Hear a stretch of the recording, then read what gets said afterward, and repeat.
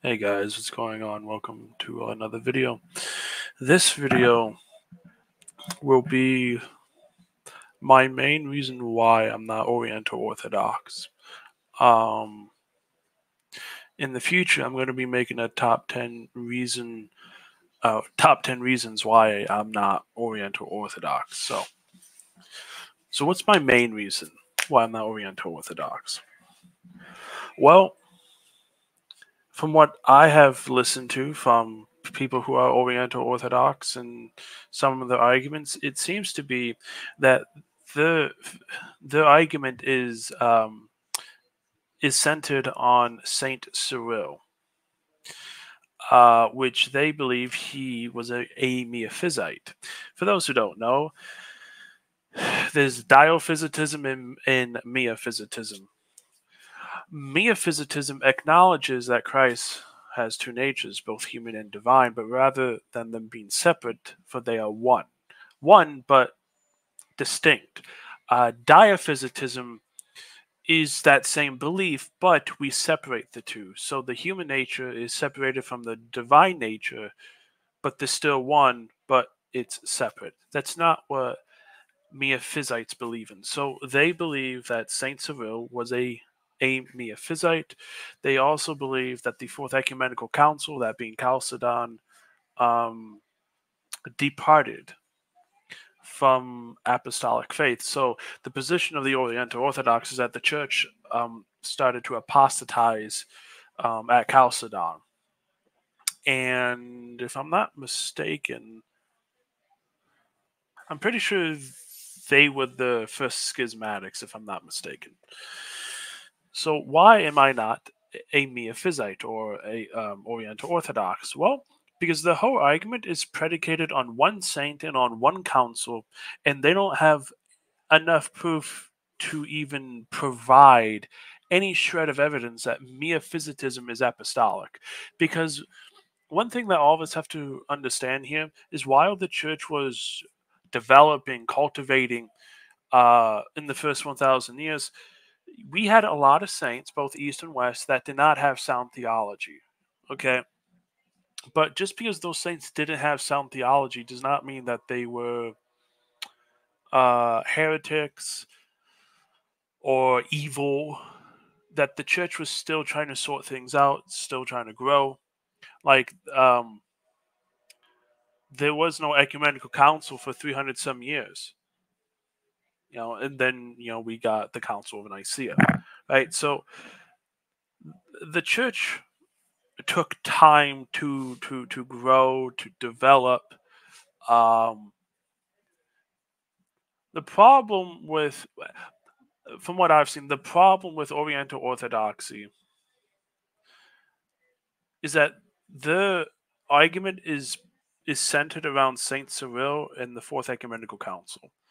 They they like to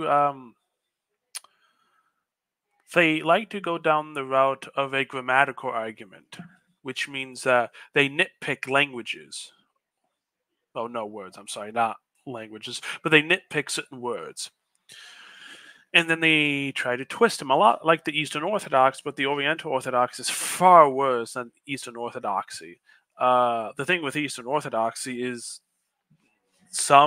you can actually read an a Eastern Orthodox interpretation on a few things in the first millennium. You can't do that through the lens of Oriental Orthodoxy because the Orientals believe that the church apostatized during Chalcedon. The fact that the whole faith is centered around one saint, not even Christ. Yeah, and I know a lot will come at me and say I'm wrong, but I'm not wrong because you nitpick certain words, and then you point to Saint Cyril, you point to Chalcedon on how the church departed at within the Fourth Ecumenical Council, and how Miaphysitism is apostolic, although you can't even prove that. A lot of saints back then did not have sound theology.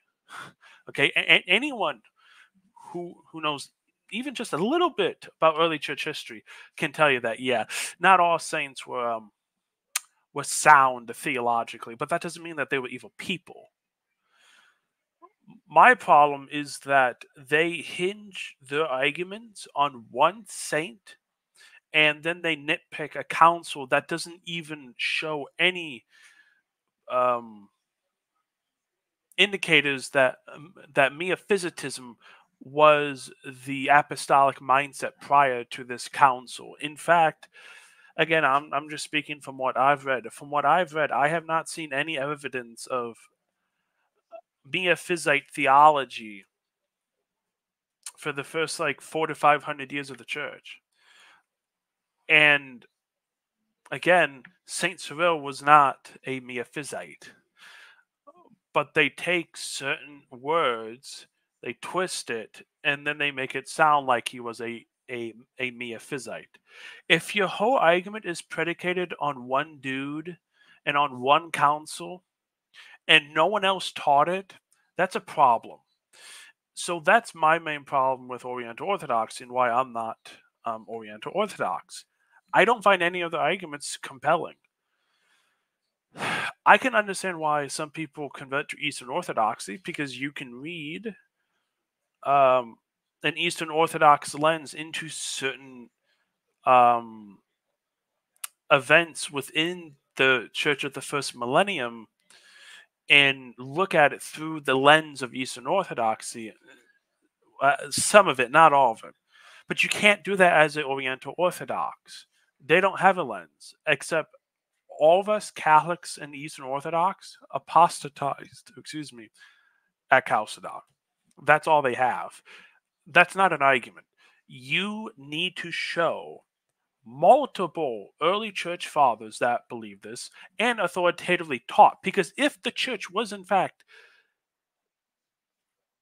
well, like Oriental Orthodoxy, they were Miaphysites, then you should be able to provide proof of Miaphysitism in the church in overwhelming numbers. Can you show any council prior to Chalcedon, or can you show any synod, or any authoritative teaching, not just from the Holy See, but from the church itself that taught Miaphysite theology? If you can prove that, then Oriental Orthodoxy is correct. But they can't do that, and again, I challenge all of Oriental Orthodox Christians. Provide me that proof. Show me declarations and authoritative teaching from Rome, from synods, from ecumenical councils.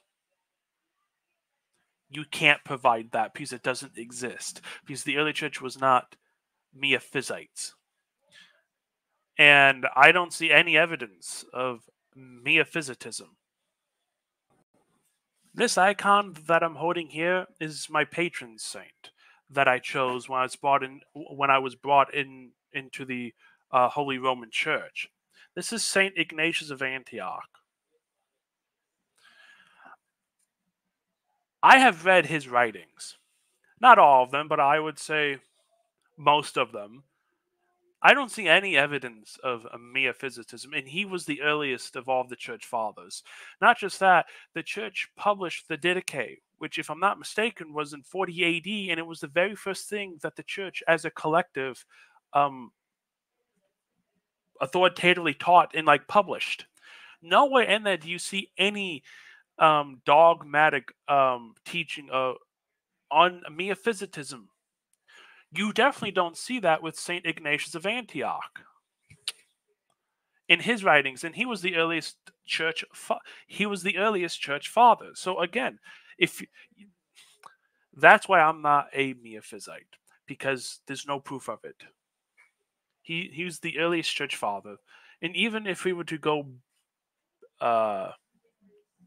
before Saint Ignatius, you still don't see any authoritative teaching on Miaphysitism. For me to become Oriental Orthodox, I would have to deny church teaching for the past 2,000 years, both East and West. And collectively speaking, both East and West has never taught Miaphysite theology. So that is my number one reason on why I'm not Oriental Orthodox. I don't find any of the arguments compelling. I just don't. Saint Ignatius of Antioch, pray for us. Ave Maria.